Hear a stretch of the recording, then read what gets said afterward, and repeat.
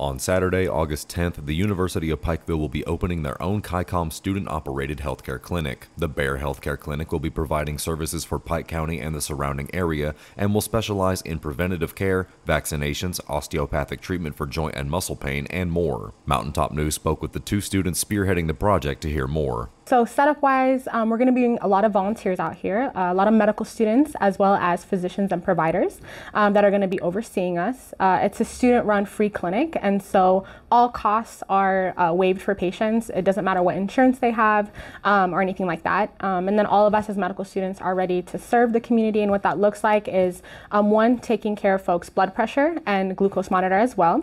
Next, we'll do just the general understanding of what they're there to see us for that day. And so some of those things could include or one of the things we'll be looking for is chronic or acute back pain, muscle pain, joint pain. We'll be able to diagnose those things as well as treat them. So it's an all-encompassing team. We're hoping to expand the clinic, and we're super, super excited to be here. Do you worry about having enough money to last throughout retirement? Give Reed Potter at Raymond James a call.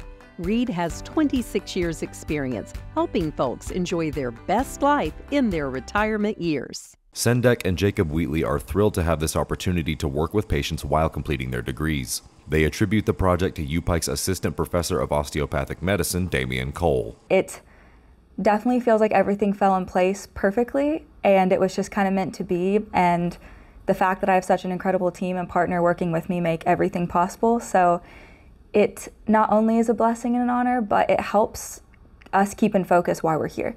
Like, we're trying to be doctors, but we're just so stuck in the books all the time that being able to be here and represent not only KaiCom, but just the physicians we want to be helps us move forward and helps motivate us through the days that the books do get a little boring or it feels almost pointless. You're like, oh, I am working for people, and here's the people I'm here to work for. Reporting for Mountaintop News, I'm Nick Collum.